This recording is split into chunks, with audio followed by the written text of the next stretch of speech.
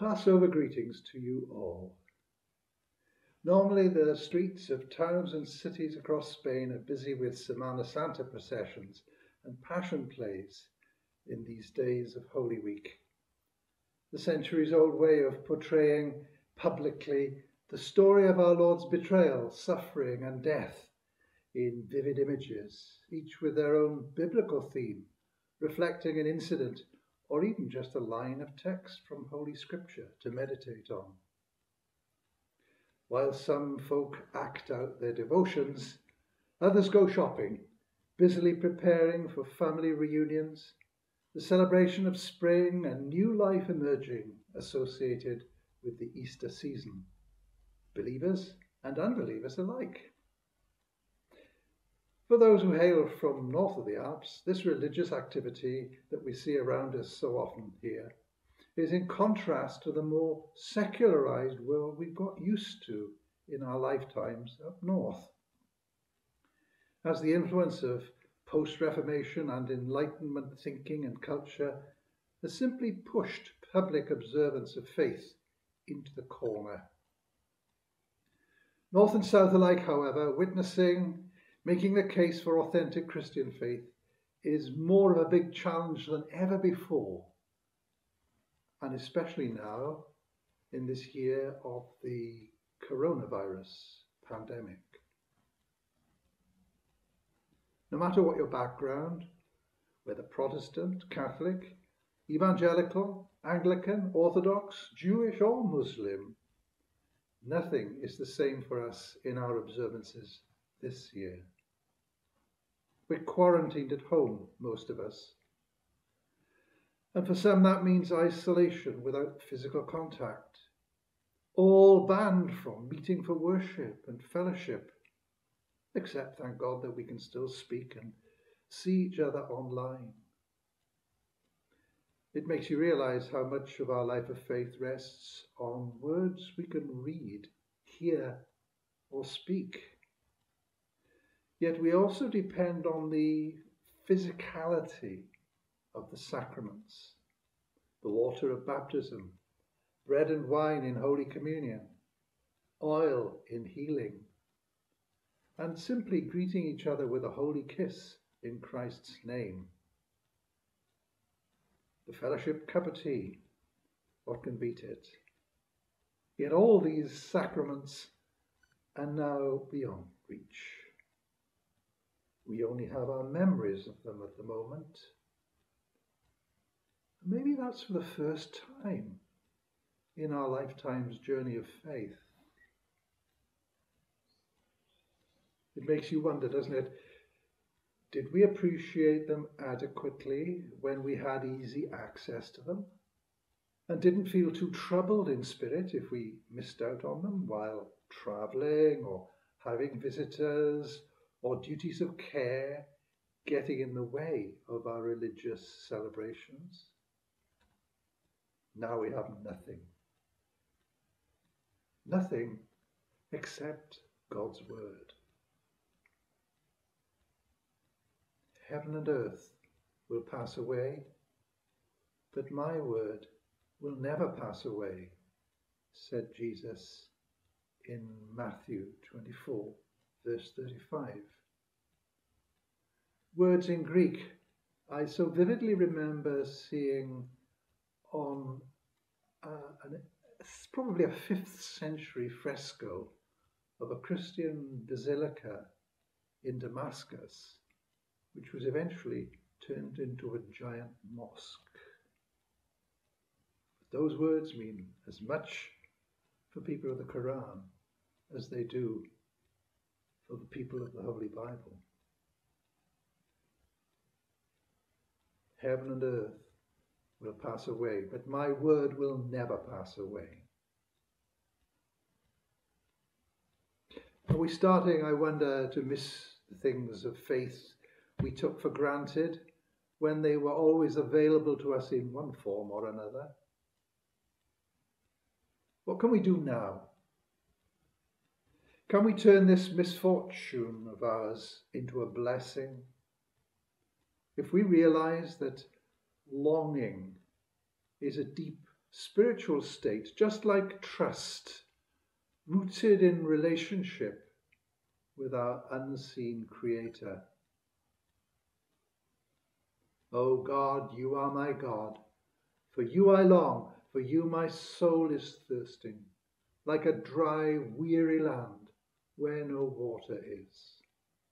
Opens Psalm 63. Longing for God in this time of waiting helplessly, dependent on circumstances we cannot control, takes us deeper than longing for normal social and sacramental religious activity to return. There's a unique grace here which we must open our hearts to at this time. I wait for the Lord. My soul waits for him. In his word do I trust. Psalm 130.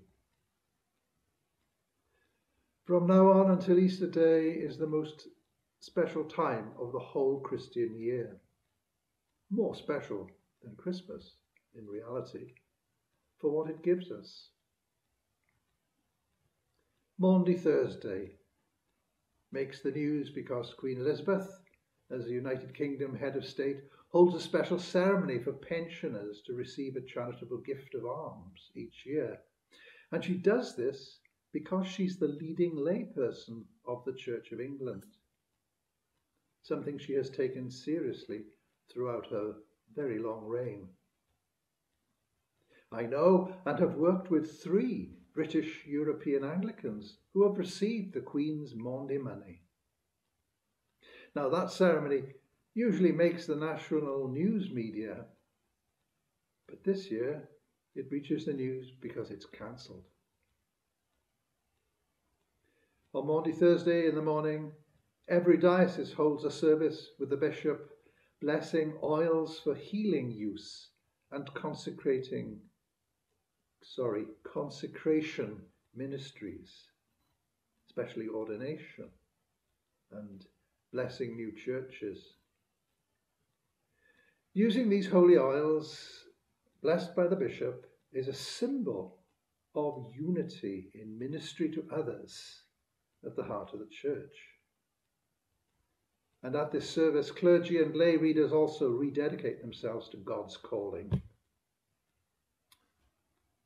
And then at dusk on Thursday, we recall Jesus' Last Supper, when he gave us Holy Communion and foot washing, offering them to us as signs of his coming self-sacrifice as the suffering servant. Storytelling continues after the service ends, recalling through the vigil hours of darkness Jesus' agony in Gethsemane, his betrayal, his arrest and interrogation and torture. Then from Friday dawn throughout the day we call Good Friday. We tell the story of Jesus' trial, condemnation, crucifixion, death and burial in painful detail. It's impossible to do justice to the whole story without reading through it in one or more of the 4 gospel narratives. Each story is embedded with quotes from Hebrew scripture, but the story isn't told simply through isolated biblical quotations, no matter how inspiring, insightful, or relevant they may be. It's the power of the story itself and what is done to Jesus that makes disturbing reading, pointing a finger squarely at sinful human beings like you and me, calling us all to repentance and faith in him who died for us on the cross. It is with good reason that we speak of walking in the way of the cross. Remember how feet represent the expression of the human will in action? What the head decides, the feet have to take you to? We must make a conscious choice, an act of will, at this time of the way of the cross, to take time to read, mark, learn, and inwardly digest the painful details of our Lord's death for us, if it is truly to be a blessing for each of us in different ways. Holy Saturday is normally when churches get spring cleaned and decorated, ready to celebrate Easter, but not this year. From Friday evening through to sunset on Saturday, when the resurrection vigil until dawn begins, we wait in empty silence and stillness, with only our longing for God, our longing for everything to be all right again, our hunger and thirst for God's healing love and mercy to be renewed in us and in our world. Try not to make yourself busy with unnecessary tasks in this next few days. For this great Sabbath day, Holy Saturday in particular, is especially empty for us this year. It's the day Jesus rested in the tomb, and the day he is said to have proclaimed pardon and new life to the dead in the abode of the dead. It's something we may find ourselves quite unable to imagine, and yet we are all destined to visit there one day. He who is with us always went there before us. And that was not the end of his story. It was just the end of the beginning. There is so much more to tell at this Passover time, from death to life. May God bless you all as you take time to follow this journey through God's word and ponder in it over the coming 3 days of grace.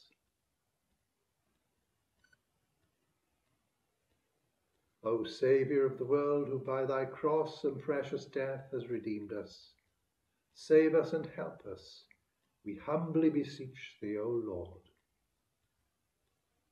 Amen.